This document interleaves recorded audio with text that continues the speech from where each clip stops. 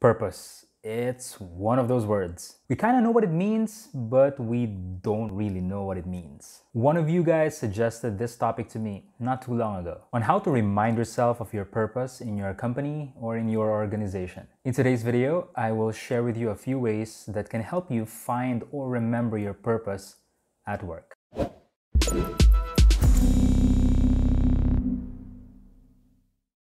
My name is Jason and welcome to Better Today, a place where young leaders like you come for work-life motivation and inspiration. If you're new to the channel, hit that like button and remember to subscribe. It helps the channel grow and I really appreciate it. Do stay until the end of this video and watch out for today's question of the day. We spend at least 8 hours at work. 18 hours if you're in advertising. Just kidding. With so much of our waking hours spent at work, having a sense of purpose becomes really important. A clear sense of purpose means you're happier at work, you perform better, which means you probably make more money too, and you're a nicer person to be around with. So we get it, a sense of purpose is important. So how do you find it? And if you once had it, how do you remember it? I have a few suggestions for you based on my own journey on how I found my purpose at work. First, try to remember your first day at work, especially how you felt that day. When you first joined your company, do you remember how excited you were? Do you remember how you took in the sights and the new environment and how people welcomed you?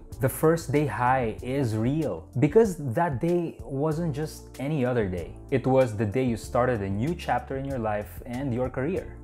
New friends, new experiences, and let's face it, probably a new salary as well. Whenever I feel that I'm not sure about my purpose in my company, I try to remember how I first felt on my first day. And I think of all the good things that happened that day, including the giddy/nervous feelings that I had. The second thing you can do is think about that one person who's still in the company who really looks up to you. I genuinely believe that we are all role models to someone. And this person looks at our life and our career as a sort of a peg of what they want to be one day. If you're feeling demotivated or lost at work, think of all the times that you inspired this person and how much of an impact you made in his or her life. For many of us, our sense of purpose is centered around being important or significant to other people. To someone at work, you are important and you are significant. Third, you should think of your one great day. Whenever I feel like I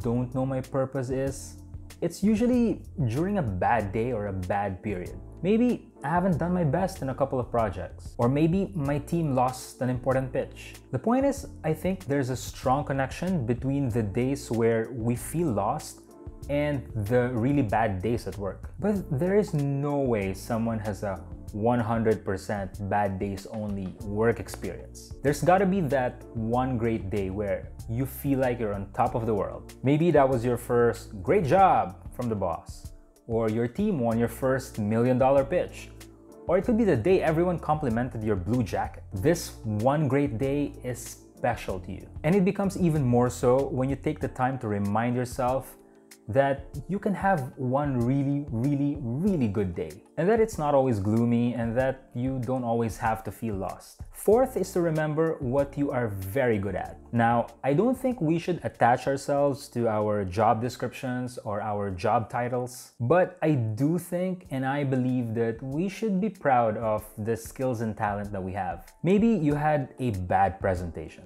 That does not mean you are a bad presenter, only that you had a bad day. By reminding yourself that you have done better before and that you will probably do better again, that should help you get back on track. My fifth and final piece of advice is to think about changing your environment. This can be as simple or as straightforward as changing teams or changing departments. Sometimes being around a different group of people can remind you why you do what you do. It can also be about learning a new skill at work, taking on a completely different role, or surprise, surprise, switching off and taking a vacation. We are not machines, so a bit of variety and a change of pace can help us find our center again. If this video helped and inspired something within you, please remember to hit that like button and subscribe. Today's question of the day is, how would you encourage someone who's feeling lost at work? Let me know in the comments below. Thank you so much for watching. My name is Jason, and may your career be better today.